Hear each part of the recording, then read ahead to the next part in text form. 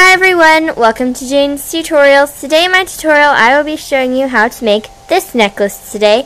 This necklace doesn't really have a name, but you can call it whatever you would like. You can put what you would like to call it down in the description box below.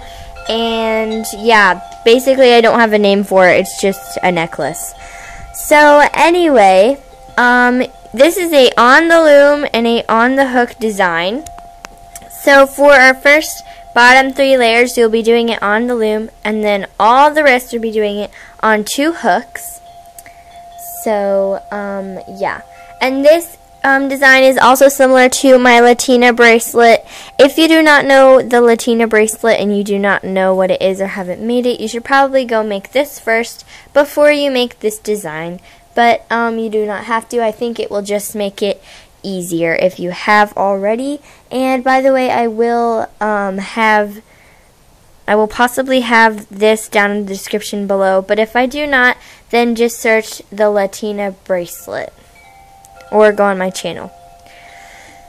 So anyway, let's move on to how many bands and supplies you'll need for this design. You will need 24 bands for the bottom base, as you see clear here. You will need 24 bands also for the second layer, which is pink and blue jelly. And you will need 26 bands for the middle teal, as you see there. Here, I'll zoom in a little bit. You will need 15 bands for the pink right here. And you'll need 7 bands for the dark blue right there. And you'll also need about 50 to 70 bands for the necklace part. You will also need 2 C-clips. So today my colors are going to be yellow jelly, which is available at rainbowloom.com. I'll have the link down in the description below. You will also need 2 other colors, and I will be using a pink and a lighter orange from Create a Loop's Glow Pack. That pack is available at Target. That is where I got it. And if you're also wondering where I got this neon pink jelly, I got it at Hobby Lobby. So yeah. This design is a 2-in-1 design, so you can make either the first design or the second design, but they're both the same anyway. This part is just going to be the necklace part or the bag part. The bag part can be for a Barbie doll bag. All you have to do is only do 6 extension parts on each side, and then it can be a Barbie doll bag. And then if you want to make it a necklace for yourself, just do about 50 to 70 bands, depending on how long you want it for a necklace. So this is a part 1. I will be having part 2 in the description below, so you can go check it out, and you won't have any trouble finding out where it is. So yeah. And by the way, if you're wondering if the Create a Loops bands are good, they are pretty good. They only stretch about 3 pins, but we won't be stretching more than 3 pins. So that's why I chose those bands today. But they are not Rainbow Loom bands, but they are in pretty good condition. They are similar to the Rainbow Loom Mermaid silicone packet bands, if you have ever had those. They're www.rainbowloom.com. And I'm sorry if you hear noise in the background, any wind chimes, or you hear any doors or anything like that. I am outside today. It is really pretty, but the wind is really crazy. But anyway, let's get started. I know I've been talking for like 5 minutes now, so I'll get on to the tutorial. Okay, so the first thing we're going to do is have our looms in this position, in the staggered configuration with the red arrow pointing away from us. Now we're going to take our border color band. Our border color band is going to be the color of teal right here. So choose which color you want that to be. Mine is going to be neon orange. So we're going to go from the first pin to the second pin and continue my motions. we're just doing a border as you would a starburst or the zippy chain or any other bracelets like that.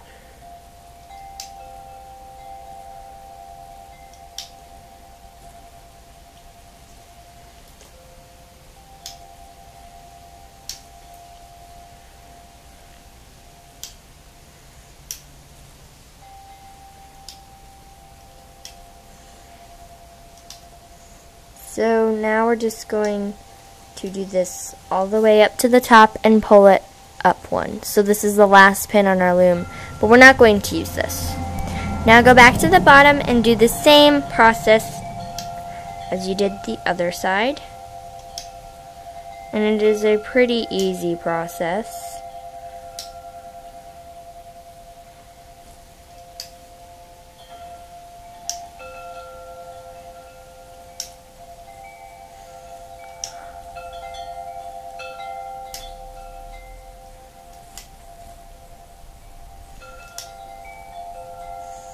Okay, and pull it up. So now your loom should look something like this now. And we're going to go back to the bottom and we're going to take, oops, broken band right there. Oh, I am so sorry. You actually need 4 colors. Oh my gosh, I cannot believe I mistold you guys that. But anyway, you'll need 4 colors. If you want 4 colors, or you could just keep using 3. But I'm going to use 4. And I'm so sorry I told you guys wrong. I don't know why I didn't realize that. But anyway, I'm going to be using neon green. And sorry, my leg is in the way. Alright. And the wind just got really crazy. Everything got really crazy. Okay, anyway, let's move on back to the tutorial. So we're going to take the colors that you want the layer, the second layer to be. You'll need 2 colors for that. I will be using pink and, wait a second. Oh my gosh. My brain is not working today. Okay, I will be using yellow jelly and pink. So now we're going to take these bands and place them, 2 bands, and place them on this pin. Now we can take double of the color that you want the bottom base to be. We're going to take double of those bands and place them right there. And now we can take our hook or any other, we can even use our fingers if you want to. And we're just going to go in there and grab the bottom 2. So we just grabbed them and loop them over, basically. So now we're going to do that for all the pins. Again, take 2 colors of bands, place them, take 2 more bands, and place them. And then take our hook or fingers or whatever you want to use and loop them over. It's a pretty simple process. So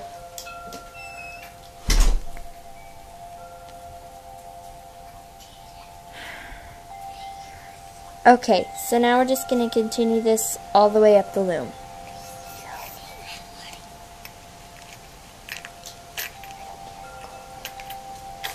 Okay.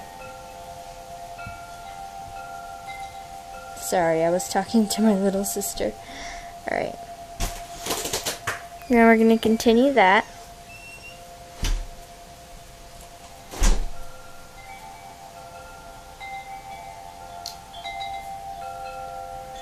And you guys are probably way ahead of me now, but alright, oops. And another way you could do this is you could take your 2 bands that you're going to use, take 2 other bands, which is going to be the clear part, slide them on like that, and now take it off and place them on, basically.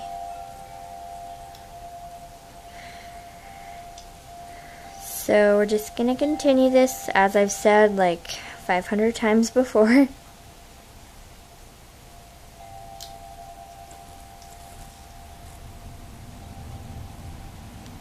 Okay, so it's pretty easy once you get the hang of it. It wasn't that hard to start off with.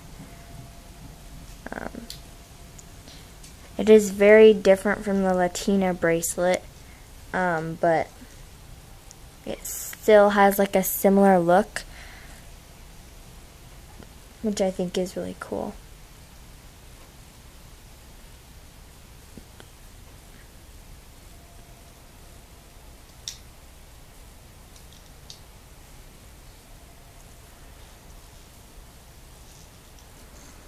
Okay, I'm almost to the top now.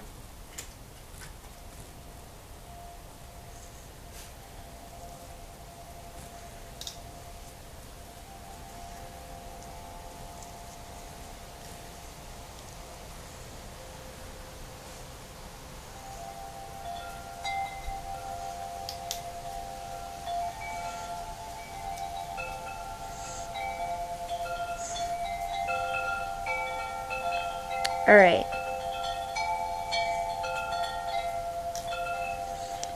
So now what we're going to do, we're not going to do it for this pin, we're just going to place double bands vertical. So you don't have to worry about that. And now we're going to rotate our loom and start so the arrows are facing towards us now. Sorry, I was doing that, but towards us. And we're going to take a cap band, or make a cap band, and place it on the very top pin. And now you can probably guess what we're going to do now, but you are mistaken. We're going to take the bands that we have placed and place them on the pins next to them, but we're doing like a zigzag form, so we're going here, here, here, here. So now we're going to take these bands and place them there,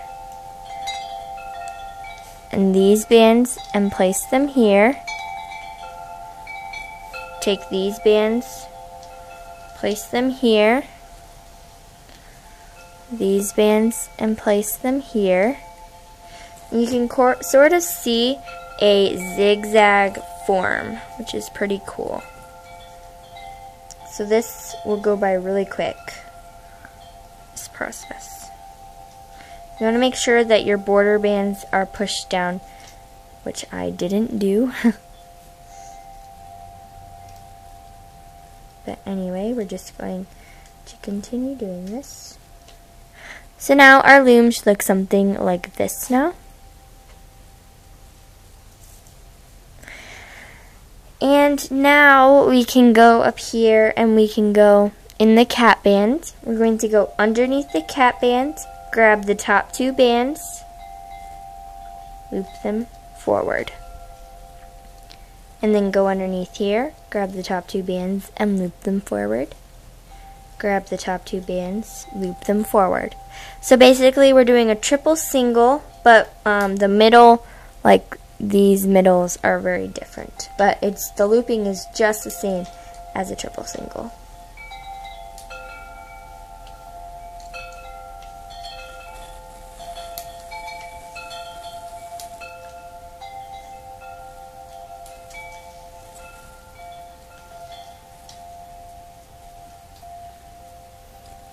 Alright.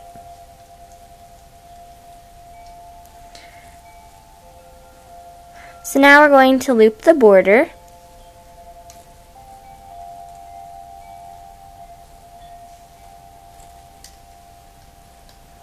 Go underneath there. Go underneath here. And we're going to loop the border. And the reason I'm not looping the border right now is because I am running out of time on the camera, but I will try to squeeze it in.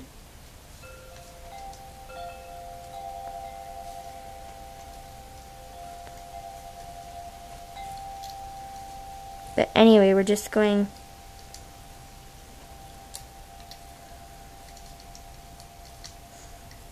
to loop the border up.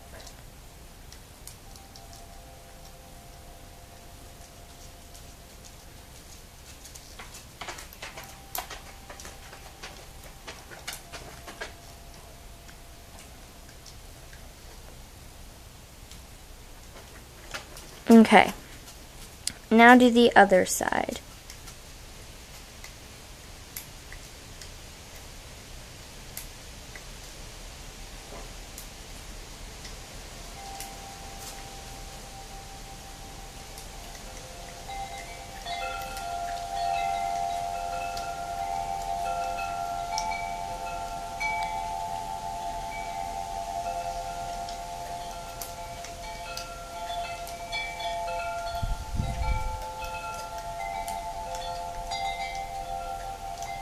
Okay, and now this is the end of part 1, and I'll have part 2 down in the description box below, so you can just click on it and start part 2, and I'll see you next time. Bye!